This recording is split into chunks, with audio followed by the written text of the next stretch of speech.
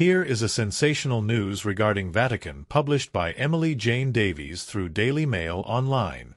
A senior archbishop is going to make an unprecedented appearance in a British court to be cross-examined over a £350 million London property fraud case that saw Pope Francis authorize wiretapping.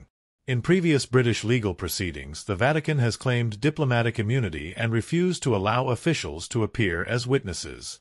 But now Archbishop Edgar Pena-Parra, a close aide to the Pope, will make an appearance in the Vatican's trial of the century. At the heart of the trial is the €350 million purchase of a luxury property in London, which used to be a car showroom and garage for Harrods.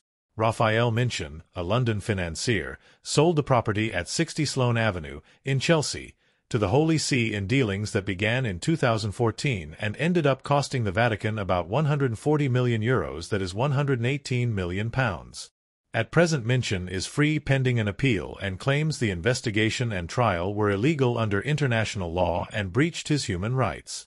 During the investigation, the Pope used his powers as absolute monarch to pass decrees to authorize phone tapping, email interception, and arrest.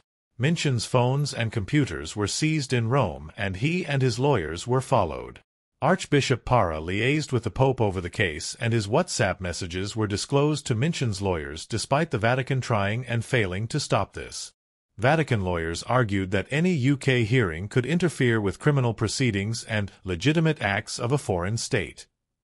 But Minchin won a significant victory in the Court of Appeal, which has agreed that English courts have the right to examine a property transaction and rule whether he and his company, WRM, acted in good faith. The Court of Appeal found that any English civil case would not interfere with the criminal proceedings in Vatican City. Minchin set to argue in the High Court that he was unfairly tried by the Vatican Court in contravention of international law and in breach of his human rights. One of the things which will be crucial for Minchin's argument is that towards the end of the case the criminal charges against him had been requalified, and he was convicted under canon, or religious law. He was accused of breaking Canon 1284 of the Code of Canon Law, which states that all administrators are bound to fulfill their function with the diligence of a good householder. He argues this doesn't apply to him as he doesn't have a position in the Roman Catholic Church. Leading international law barrister Rodney Dixon said, "Mr. Minchin is not an officeholder in the Roman Catholic Church." Unsurprisingly, in that context, Mr. Minchin was not aware of Canon 1284 before the date of his conviction by the Vatican Tribunal.